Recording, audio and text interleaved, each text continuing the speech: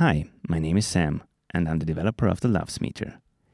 In this video, I show you the sync to the host functionality that got introduced in the LUFS Meter 1.4. So at the time speaking, this is a brand new feature.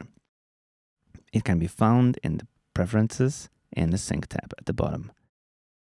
So new in the LUFS Meter is that it can react to playback changes in the host. So if the host stops or starts playback, certain actions can be performed by the LUFS Meter. The first one is the reset when playback starts. So if it is not selected and you start and stop the playback, the measurement just continues like nothing happened. But if this reset when playback is engaged and you start the playback and then you stop it and start again, so toggle it, each time the playback gets started, a reset is performed. But maybe it's not exactly what you're looking after, because if you take a look at the position of the playhead, this happens independently of this position, and maybe you would like this to only happen at the beginning of your project. So to achieve this, enable the second option. So if this is enabled and now you continue to playback, you see that no reset has been performed here. But if you jump back to the beginning of your project and start the playback, a reset has been performed. Similarly, you can now also enable a pause when the playback stops.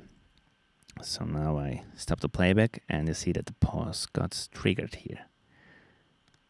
When you continue the playback, it stays this way. If you would like to turn off the pause, enable this option here. And now the pause is always engaged when playback is stopped in your audio workstation. The last option here is the adjust loudness when playback stops, which actually just performs a adjustment as soon as the playback is stopped.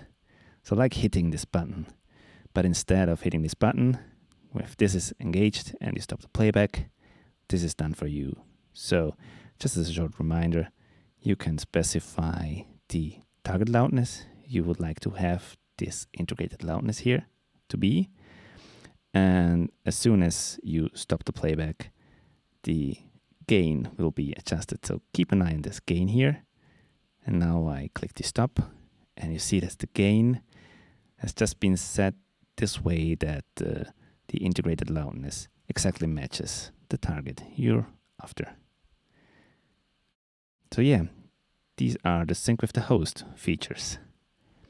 Keep in mind that you can also achieve these or similar results with automation, so that might be an alternative you would like also to consider. Thanks for watching.